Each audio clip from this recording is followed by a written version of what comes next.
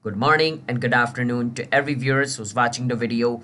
Welcome back to our channel How to Guide, where we post guide videos. And in today's video, I'm gonna be showing you guys how you guys can fix your Binance deposit suspended. So when you're facing this problem, basically if you try to deposit a crypto, you can't deposit because it's suspended.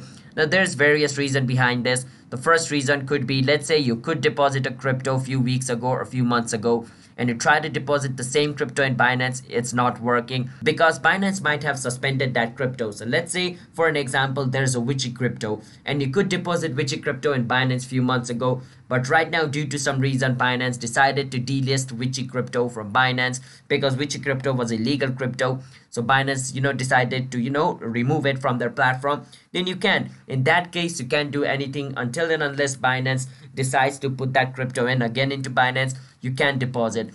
And the other thing is, if you just logged in into your Binance account and you try to deposit some crypto, you can.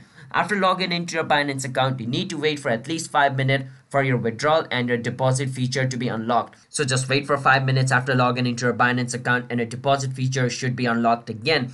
And in some case, when Binance is upgrading something, so let's say for an example, like you are trying to deposit XRP in Binance, but the XRP deposit section is under maintenance, which means Binance is fixing some error which was coming up on the XRP section. Then the only thing you can do is wait until that maintenance is over for depositing XRP again, all right? So if that's the case, you need to wait. So there's three cases. The first case, you need to wait for at least 5 minutes after logging in.